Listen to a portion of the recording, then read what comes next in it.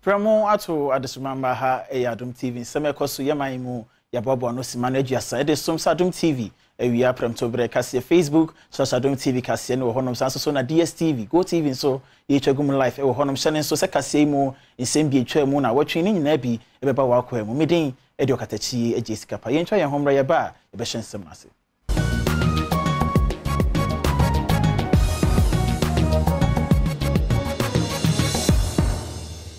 Afen share nsem no ase na opanyi ba ko ka NDC amanyoko no National Communications Team ho ye onukro ya private legal practitioner edema amanyoko no lawyer Chum Berima nsem bia wode yatodwa ene se mpanyi fa wo mo edi ye Ghana Police Service no anim entumi nya hwe ye pa na ba ne se wo mo ne amanyofo ye dwuma bia na se wo mo ne wo mo di dwuma bia ya mo mo mani end up honom enkanka ne bra wo mo ehia wo mo mo. So when it comes to internal security protection, life and property, police for demand. Nti se wo na boye ho ban no. Se misconduct say nti si wo montamo a. Yen yet mamufo ye besi na anya didie se. Omudwumadi a omudie no ekoto ten na ne kwan so ano. Nti the trust ye wo mu ne ba ne say na broadcast can say diminish akofom. Because you don't expect say you be hunu say suban ne bi afiri wo mu. Omo de omo ye bi akabeka say bi akom ye secret. Omo danso. They are drilling the civilian from you and make you a new creature. In Kofona onu muye jubano say in kabom in if there's no trust, then how do you achieve your goals? Right? Yeah. Regarding to the security of the country. Now, omo moye sanye meni say some dream say the people come first. Internal security comes first. And to say okotna bibi na say because of your own personal gains. Want to overthrow the IGP, I think is very bad and it's very, very unfortunate. And going forward, no, this has presented the opportunity to say, "Yebeshe, now you tackle this issue." It is just purpose for lobbying and to make sure say be a favor. I don't be a so. Otherwise, media, a woman say election has a lot of Nyema bibra ekomu but se dodo no decide say yen hwe de si okumawu nansen ya na me ka ho bi pa ye call ye grounds ne ade ye to aba nyina everything was very free and fair ye wie ye ne say MPP a we ni city no police fo gina ho muntimi nya hwe yen to Kasee ne so ne fie ni entrance fufuro emu na ne ntia yen sa kan ne Sama Simon Hospital patients and I say one ma won ho hyedan fa won mo ko honom se wo kwahwe no wasa won ho yade no koju honom a wo mani etutu aka wo nsemi san se a doctor fa wo honom nyina no enya de se wo mo eye adwuma wo mo de mo ne mag honom a wo mate atua e wo mo empanyimfo so nti be kwa homa so ne doctor ba ko no edi ne dwuma e wo honom Dr. Nathaniel Akola chiachwe nkomo ne ehudi e ko support e wo Amasaman Hospital. Doctor, good afternoon, Dr. Nathaniel Akola. Yeah, good afternoon, sir. Hope all is well with you. Great is keeping me safe, sir. We bless God. So we've heard about what is going on right now in Amasaman Hospital, and we want to get the understanding of what's actually happening at the Amasaman Hospital. Oh, we are in the hospital this month. There are a couple of clients, and some hours ago, it was only we PAs who are around, but you know, the PAs are on sit-down strike, so we were unable to take care of the patients. So they were creating, things here and there. So that is it. Yeah. And so, what called for the strike? Well, a number of things have happened, and that made the professional group that we belong to sanction this sit-down strike. And of course, we have no choice than to adhere to their directive. Actually, the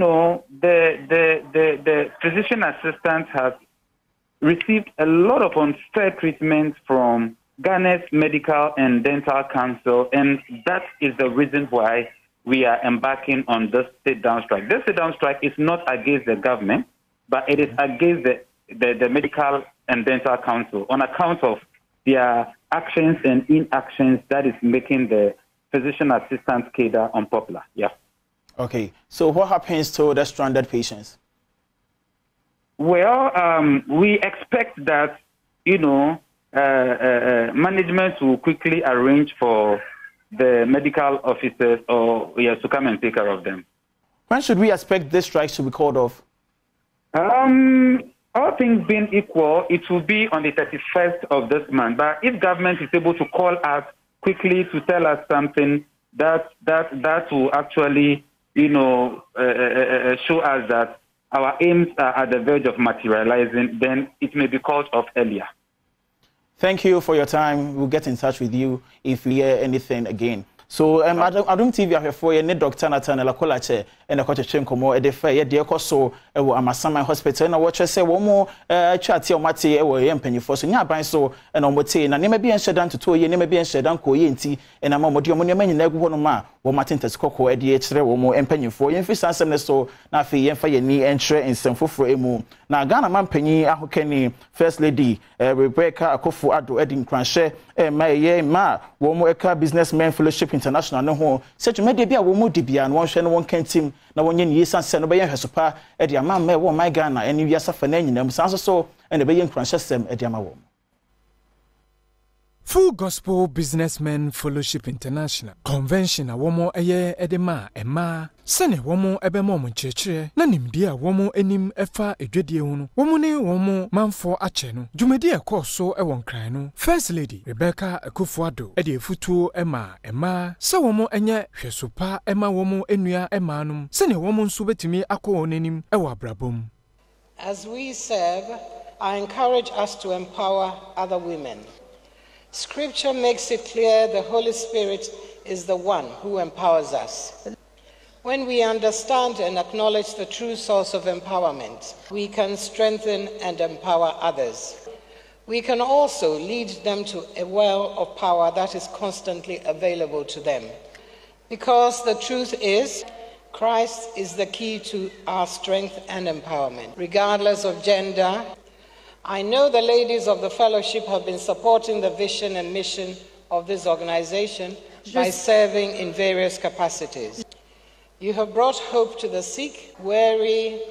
discouraged,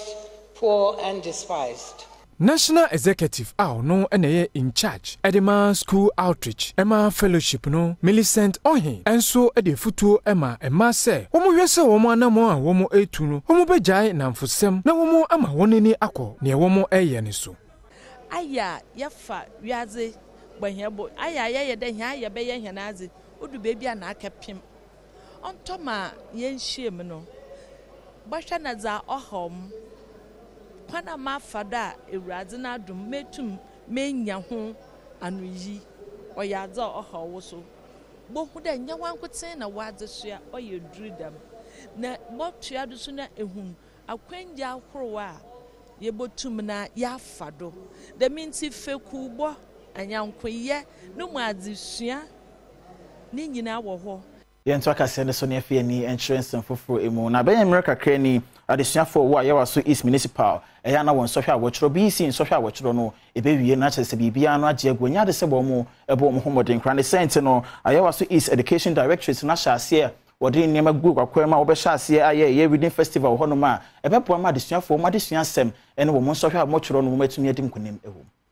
Bay America krani die adesuafo mo wo ayewa so East Municipal eya wo modern bo ewo BC in sohwe ni mo no ewo form Anamanesu ntino ayawa so East Municipal Director ohwenwomasian semso ewo honom Adisa Taza insembia wodi yatudwa ene se ade namso nte ya nsohwe no adesuafo no nhyadambo wo homoden eye se ombeti ne manase no matworo no eno na aye haw adiama wo mu na no namso nte a impanyifo wo honom no aka wo hwaboma wo hwesa afibia no odi reading festival behhehye so o municipality honom ebeboa ama nwomasian sem no etumi afa ne ntomapa efra ya adwensi yebema yebe start ya free foundation ya lay foundation ni na omwatimi abinwa akenkan cause bibiara ye de be ma no se wuntimi nkan enti ase a ene ote ho kwa enu ni butaya ama ya organizing the program Enwechi Regional Director of Education Anamu Senior Copy Jumedi no ase enso den same say eto aso ya shase last year sa program we ya shase last year ya district level circuit near the core district and a core regional.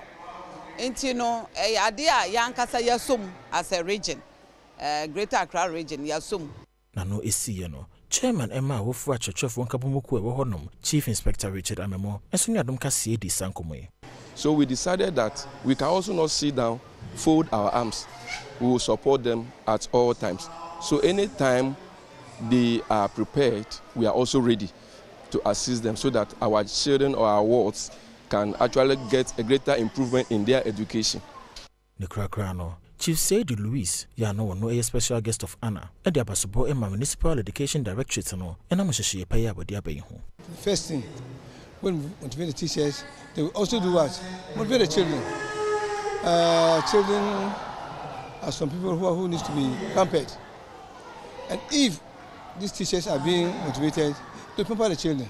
and therefore things will go on well. Yemfia yawaso East na fe yemfa yeni encho Kaikwe South na NDC amanyoko no panyi ba ko no epesa fimpinu ne donu na ya bato bekoso man mo no o Premtobre bedwam diblani bi e wo Kaikwe South ene Ernest Adom wa sha ase ne dwedefo a wo mo Kaishi asha ase kaneshi edi nkoma wo hwe wo mo hawa wo mo enam se dwedefo se de be ya ejumra wo se yeto aba no beto aba no ade ama no sanso so na wo ton ho de ama wo mo se de be yom behunu ne mo betumi aye ne de wontumi anya Opanyi ba kwa wo hwe no mo se afimpinu eni adonu nan abato no Premtobre bedwam debre ediama NDC amanyoko no ewo Kaikwe South Ernest Adom ahyase ni adwadefo a wo mo kaneshi dwom ye no ewo nkramantam no mu Asia na ne gidi ene se otumi ya aso ede madwadefo yi no hunu wo mo hawa eno ebeboa sanso so na de wo ye no ebenam so madwadefo ne huna eju abato bre na wo mbeto won aba ediama no Ernest Adom midin kunim se omudi tumi na shemensa se minni party enim kopre Premtobre akonya no na hu behia se metu anamo na mene ye maame mo kanishi market na mako introduce me ho akere omo esan se omo ne ye maame no a omo ne wo ye ntete ye nti na se medical ko omo na so na mede me ho akwa kire omo na machia omo na afensu matieti omo nsem na we enya ade a ebetwa to eye dia ebra no mekta ko omo nchen na me makodidi nkomo na mati omo hawo eni niam a ebehia omo esan se me ba begina omo nam ewo Premtobre bedwam na afa omo hawo so no mama aban a eba no so aso ate eno achi o kama wona wo mpeso na so wete se ewose na ni so de hunu na botaye wo mo agitum na mo de ma chitai ema na se de be ya afimpinu ne donu na ya bato ebekoso ewo my Ghana mo no obedi nkonim ewo ne mpeso no eso eye Kaikwe South Premtobre bedwa akonya no edi MPP for nsem in February about 28 years ni a wo hwa empuntu bia emma Kaikwe South esan so mafa ne se aha de akonya no eyomo de anti de omo pe ena omo ye nti ya kwan ene ye niam bebre ye maburu no fofoto na enya adwuma omo titu enso aban nwuma bebre ena etwa Kaikwe South ho ahia enitine Ernest Adom ewo da yeso ene anidaso ene gidi a mede eba Kaikwe South enu ni hope na mede eba no se de be ya maburu no nyina benya adwuma aye se de be yo musu benya anidaso ma yenyina nsem yeso na yentwa ye homra ye ba nsem ne de aka ekire nyina no ye de beto aso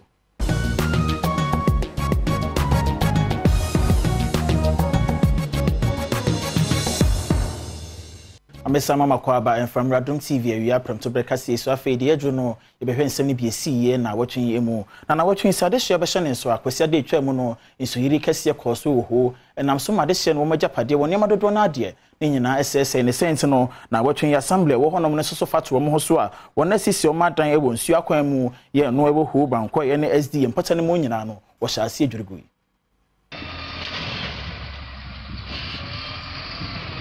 ano memenenda kita onsabo so meda neto so wotwe afimpinu ene eduonu miensan mu ebra awia no miensa bopa ho simeduasa ena nsu kase etoye a enam so ma wonom a woti ho bankoi ene mmea bi atwa ho ahia no wonom agapade ene wonyama bebre ya ebro Ghana sika no mpimpim bebre eseye asabre no timamufo edeto mansini no animu se adan esi mmea no ene si nsuo no kwan no wo medwiri emufom na sansemu ya manfo edeto mansini no animu no ene nam so e ma mansini krache ene tax force no ede excavators akodwiri sa adan nyina egufom woni amani boni etwetwe nkomo. So definitely we will go ahead and demolish, but given a specific date that lies on the shoulder of the municipal chief executive.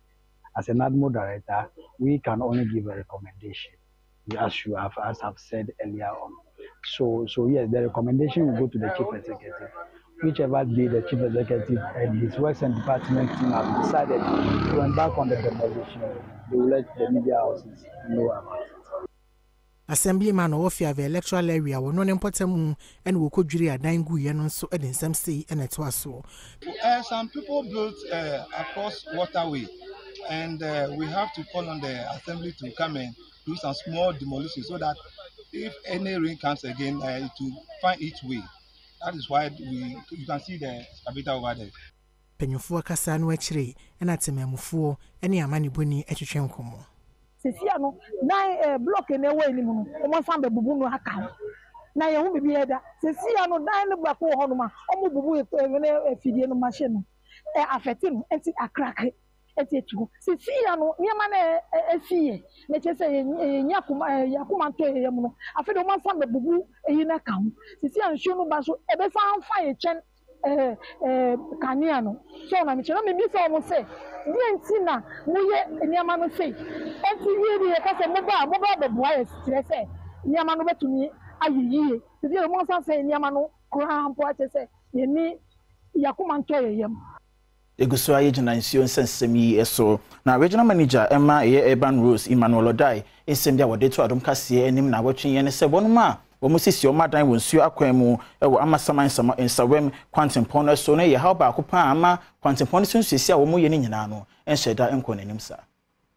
Regional Manager Emma Urban Rose Emmanuel Odai ane Adom News nsentwofo atwetwe nkomo no wodi to dwa se contractor ne dwuma wo ye no ohaw ba ko a esopa a esi ne kwan no eye omanfo a wo mo esisi adan esi bebia nsuo efa wo kire mu se omanfo yi anamontu a wo mutui eyade a ebema contractor wo mo eye no eka ebetimi asan pm enam se dwumadi a contractor no edi no na akoche ede ama no wo kire mu se ekwan a wo mo eye efiri amasaman ede ko nsawom no wo mo be interchange enan footbridge mako 9 ebi befa ekwan no ase dinaka wo natural causes ewo ho anka channels na ese ba nkofo akosisi dan a block all those most of these natural causes no ye dey to assembly na anim na omo nhwe na chese omo aye sure say omo my space so that ya na enko say nyama a driver phobia woman so de ahyen efa ekwan so ene Adom News nsentwofo atwetwe nkomo no womu di to dwa say bypass no mo aye na senka time to time no omuntimi siesie zu kakrama obia sutimi ne ho ha no eze bypass no mo akọ ekodiawu jaza wonam so a untimi se manho na anamu ana portos etiama untimi nya dwuma nse de ho beto portos pa afi no mo fele portos no enti de esro mo se mpanifo no hwe na diversion no mo aye na emwaye engineer no edito Adom News nsentwofo enim se womu de niema egu akwam ama portos awodo no womu ekata so womu ahwe se traffic nso ebekofom control no omo traffic management no ye so perfect nti omo tumi e manage baby ebe ti se na ti se omo abeye ho adwuma I mean one ebia se bibi bakra e ba ya na ye raise omo attention to it na they quickly tackled it. There is one of the contractors. They say, I'm so pleased with the traffic management. Egusuya yewo amasaman na shenkafa wo mo ehwe GPLT yuko no ase ewo amasaman nsem bia wode to Adom Kasee nim ene se bia mpanyofo de ama wo mo station na wo mo gina efa nipa wo honom na nya ageda se wo be yi wo mo ho afiri honom kura kopem sasam de wo honom no bebe foforo ede ama wo mo Adravafo a womu twi ahyen ewo amasaman eye Ghana Private Road Transport Union GPRTU number 2 branch e de ato Adom News nsentwofo enim se womu nim se ekwan a contractor no eye ewo amasaman de konsa womu no eyade ebeka nanso no womu ni bebi a womu ebekoto womu adwumadi so womu e de ato MC Owogan West eye Clement Wilkinson enim se womu no munya asase bi no mu koto womu adwuma so nanso MC no entuso anamo womu e de to Adom News nsentwofo enim se womu de so womu nya bebi akoto mu dwuma so a enya de ombema ho kwan ama kwan a wo mo ye no bebi o mo wo no wo mo free o contractors mu na afrɛ yɛ nti ɔmo frɛ yɛ no ka kyerɛ sɛ nti edwuma no a ɔmo yɛ no nti bia menya dɛn ɛnhwɛ sɛ dia yɛbɛyɛ ama yanya baabi nti ɛbɔ assembly no ama ne nti MC ne ba yɛ no ɔno ka kyerɛ sɛ yɛyɛ nkɔnkɔ pɛ yɛ asase ne yɛnyɛ dɛn yɛmfa ɛnyɛ yɛ adwuma ɛna me so yɛnyɛ yɛ ne yɛsɛ sɛ yɛkɔkɔ pɛ yɛ asase ɛne yɛmfa yɛ adwuma because contractors sɛ yɛmfiri ha no assembly no asadeɛ sɛ ɔmo hwehwɛ baabi na ɔmo mayɛ but ɛnya no saa deɛ a ɛne na yen ɔmo ntimi anya bebi amfa maye de yen de kwan ho na bebi ende yenyina begina kwan ho na ye adwuma don because yen hu bebi yen bebi aye be de ye be kokopɛ yen su yen sika yen kasa ye de betama kokopɛ de akopɛ asase de ama ye ho se bebi be ya ntin ko hu aban se na ho no je na ho da ho na nka on siesie ho no emfa maye siesie ne nyina akokɔgina ho a ende e betama bo ewo amasamai kuro no wenu echire no municipal chief executive MC Owo Gan West Clement Wilkinson ene Adom News Central for atwitwe nkomo no ensem say no de to Adom News Central for enim union bi enu o mo less than 100 mo nipa 100 nuga mo ntimi pass ase na me nko na me metima pass ase me sere o mo me si me sense su dia say o mo ankasa nso emwa me na o mo mpa baabi na o mo nya me so mebo o mo na me yesiesie ho na ho na ye tem na ma o mo na mo nya attempt bi say o meka say o ni ye ntuda eni e maso yen fi sansem ne so na afa yen fi ni entre insenfoforo emu na se Ghana de hye be hye so a won me pese to franka na some person predi bre e wo MPP amanyoko no parliamentary ne presidential ye prime minister enche wo de be hye so no emu no mpanyefo hye ase a ototo wo mu ano na watwen vetting committee nsem bia wo de betu dwa ne se nsensem bia ekoso se ye won me predi bre no won manji bi antuma wo pam wo ma wenti o masem no enya de se no kure bia ewo Ekwa New Patriotic Party eye MPP amanyoko no eteye ede hweye ma womanfo a womo pese omokoye akandifo ede ma MPP amanyoko no womo tutu omano ansa no womo agye omatum no sakuo no adwuma abawiye na we enekuo no ede abetu dwa se enye no kreda so mo de abetu dwa se womo ayi omanfo bi efirimu asafo no enya de a womo ebegye omatum openi ono ene di vetting committee nenim eye Professor Mike Eronokwe de odi nsem atudwa ede ma vetting committee no obi amoa ene nsentwofo ekasa no wodi tudwa se adwuma womo aye wie no womo de ho nkrata e de akoma MPP amanyoko no na womo nso etusu anamon. The committee has concluded its work. So me standing here, technically speaking, I'm not speaking for any committee. I'm just letting you know that we've completed our work. We've submitted a report to the party. If the party is interested in making you know the contents of the report, it's up to the party. As of Thursday, we heard people were ready to make stories that 3 people, 4 people, 5 people have been disqualified. It's their own speculation. It's not true. It's their own speculation. In Fisansem so na fe yenhwe nsɛmfoforo na Dr. Michael anase Michael Anan eyo panyi ba kwa no ono CEO the ma object consult no panyi eyo panyi ba kwa ba ne sikanto to ye ne pensempensemu a wakwadiri ye pa na wonim di ewum na wotwen ne nsɛm bia wode beto Adom Kasee enime ne sɛ de oman mu no sikasɛm no yen hyɛdan hu sɛ ehuru anase bibia ekoso no ne nyina ne sɛ won ma ye de wo moka ewa amanfoforo mu no mo hyɛdan ma ye pressure yen ti bibia e de free wo mo ho enu nti ena ma sɛ oman sikasɛm no yen ten ho maache nsɛm so na ebegyina na Kasee de somye sima no aduasa ewo Adom TV so no mede esi midin e de okatachi eje sikapa Kasee maboafo nyina aseda enkonfirm